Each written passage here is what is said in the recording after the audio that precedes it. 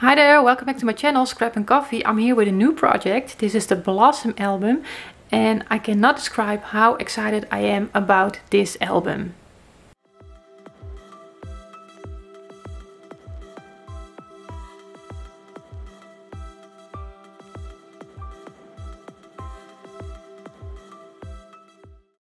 Okay, before we go into the album, I just want to tell you that the tutorial for this album will be available in my Etsy shop. I have links down below in the description box if you are interested in it.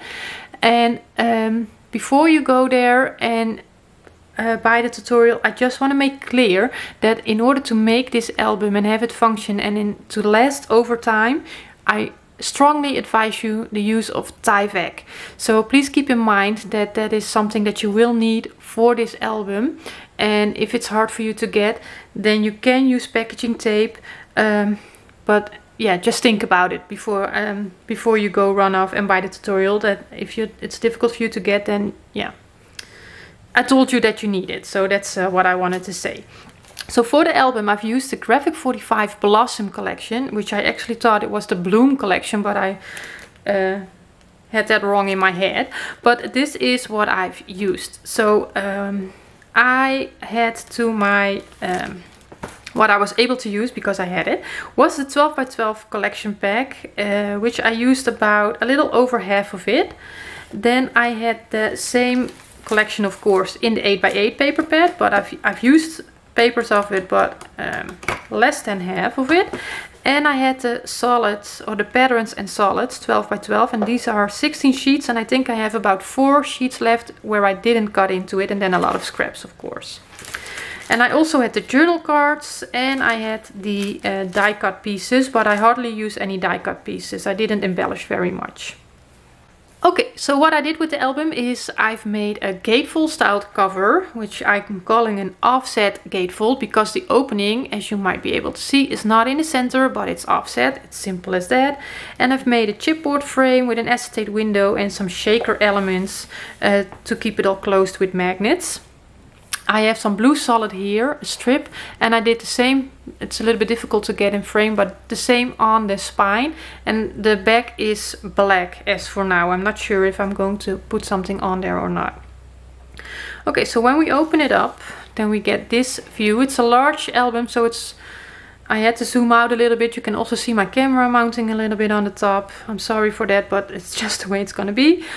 So because we have that offset cover, I could really play with on this larger part of the cover, and I've made a stack pocket with angled pockets and an acetate window on the front pocket here, and I just love how this turned out, and we are still able to see that beautiful floral here of the pattern paper that's actually on the second pocket. I find that this album has a lot of fun elements, and they come together a little bit different here and there. I had a lot of fun making and designing this album, and I know if you want to make it, you will have to.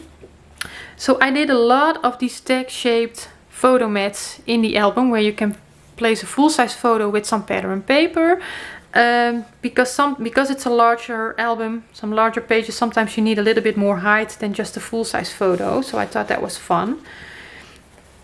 So we can place that in here. And then let's go to the pages. So if you know my Amethyst Gatefold album, you might recognize this a little bit. Where you open up the gatefold cover and then you still have that gatefold feel here.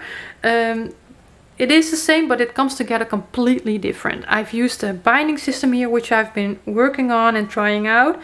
And yeah, the pages in this album are lying like flat, and I'm really, really happy with that. So on the first layer, or the first page, I've played with the pockets. So we have smaller angled pockets here on front. I did full-size photos and a journal card in there. And then behind it we have another angled pocket with those tagged style photo mats. And then this is the view that we have here. And I just love how that turned out. So this in this album, all pages are somewhat different, but you will recognize elements. We just changed up the elements a little bit. Okay, I can open this one up, and then we actually have the album showing. Here you can fit a full-size photo. I did a journal card here because I need to hide my magnet actually. I totally forgot the magnet. And I only have one now here, but you will definitely need two actually. But yeah, I forgot, so I had to work around it. So here we have a side pocket. I did a larger photo mat in here, and the B-side of one of the journal cards from the collection for journal opportunity. This is quite a spacious pocket. You can put more in here, but just keep in mind that the more bulk you create here, that might interfere with what you have here. But there is definitely more room. Okay, I'm going to shove the album to the side. So designated photo area here. And remember, my white photo mats are representing the photo. So I can take this out and replace that for a photo.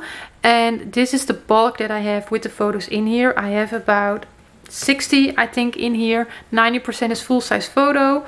But you can make that easily 70, maybe even 80 photos. In the pocket here, again, an acetate window. This is a paper from the 8x8 collection. And then we have full-size photos here. And I've made a booklet with one of the journal cards on the front. The pockets in this album are quite spacious, so you can easily add booklets or little inserts, or I say little, but inserts in your pockets because you just have that room. Designated photo area here combined with some patterned paper. And then here we have a really fun element where we have two smaller pockets with an acetate window. So I did some smaller photos in here. You can fit a full-size photo in here, but it just looked a little bit more playful with the smaller photos. So I changed that up. See, this is for a full-size photo, but you can just fit that in the pocket. So those tag-shaped photo mats there. And I did put pattern paper on the back here. And then we have more photo mats that will show the photo on the other side. And then this is the element that we've made. A really fun element. So if I place my photo mats back here, and then we can put the smaller photos back in the pocket, and I flip it over, then you will see that the pattern paper just finishes it off here. And then we have more room for photos here. So, or these were here, right? And you can place a photo on here as well if you want to. I felt that there was quite some photos tucked in all the pockets and the belly bands here that I didn't really need it. And I also didn't want to cover up that beautiful pattern paper. So I just did not use that as a photo opportunity, but you can. Designated area for photos here. And then on the inside of this page, because this is the second page that we are looking at right now, we have a large side pocket here, really spacious pocket. I have a larger photo mat in there. And here again a large spacious pocket with a large photo mat and some full-size photos. And you can do an acetate window in here if you want, but I decided not to. You don't have to do it everywhere, right? So kind of love how this turned out, although I was not a really big fan of the green. But I just had to use it, right? So we can place all of that back in here. Flip it over, designated area here.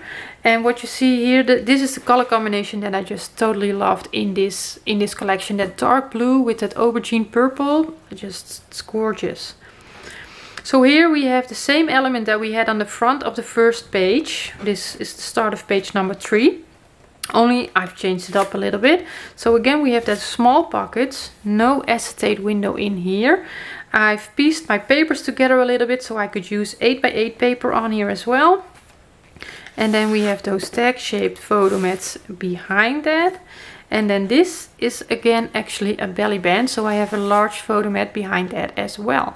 And I could do more than just this one photo mat. There's enough room. Just keep in mind that it might get a little bit heavy on the page. So place those back behind there and see how flat these pages are lying. I just love that. Okay, flip this over, and then on the other side we have a side pocket here for full-size photos if you want to. And then we have the same angled pocket as we have on the front inside cover. Again with that acetate window there, so we can see that beautiful pattern paper. I've played with my paper here a little bit. Kind of messed up there a little bit with my wet glue, but Yeah, that's what it is.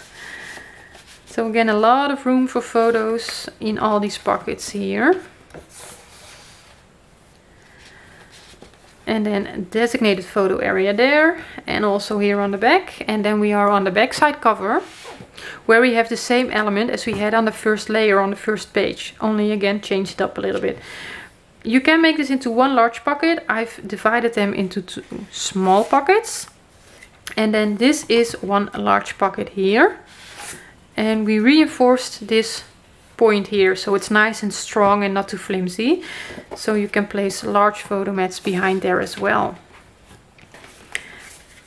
So this is the actual album, and I'm telling you, it was so much fun designing and making this album, playing with the pattern paper. I've decided that I'm going to do my best to revisit this album and then making it with a, let's say, the classic cover, just a normal cover. And then I need to change up some elements like this one. And then I will try, but my idea is to use the Stamperia Sur Vagabond in Japan on that one. I think that can turn out really awesome. So I'm going to try it, and if it works out I will show you, of course. So yeah, that's how much I enjoyed this album, that I'm actually gonna make it twice, which I hardly ever do.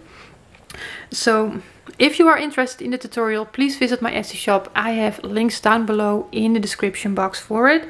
And for now, I just want to say thank you for watching. Enjoy the rest of your day, and I hope to see you in one of my new videos. So see you there. Bye bye.